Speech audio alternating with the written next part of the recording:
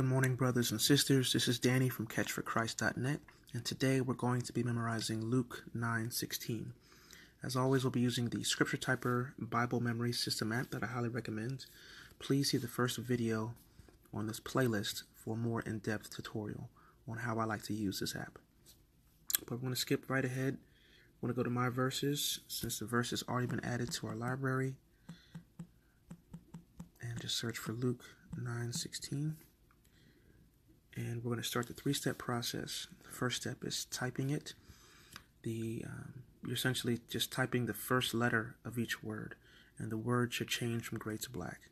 So taking the 5 loaves and the 2 fish, and looking up to heaven, he gave thanks and broke them, and he gave them to the disciples to distribute to the people. Luke 9:16. You'll do that step at least 3 times. The second step, you're going to is memorizing. Memorize it is the name of the step. The app is going to take away half the words, and now you are essentially filling in the blanks, still only typing the first letter of each word. Taking the 5 loaves and the 2 fish, and looking up to heaven, he gave thanks and broke them, and he gave them to the disciples to distribute to the people. Luke 9:16.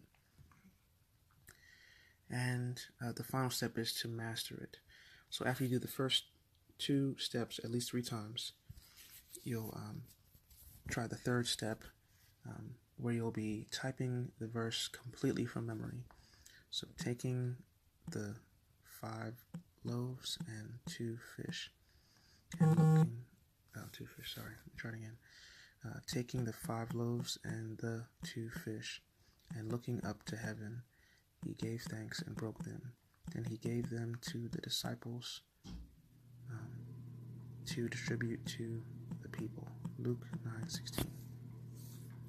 Alright, so once you reach 100% accuracy, try to get it at 100% at least 2 more times.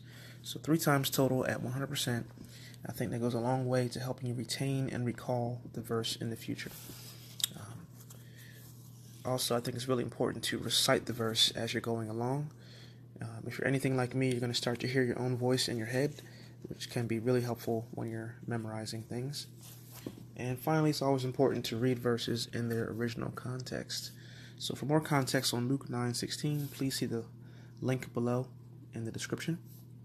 But thank you for watching this memorization tutorial on Luke 9:16.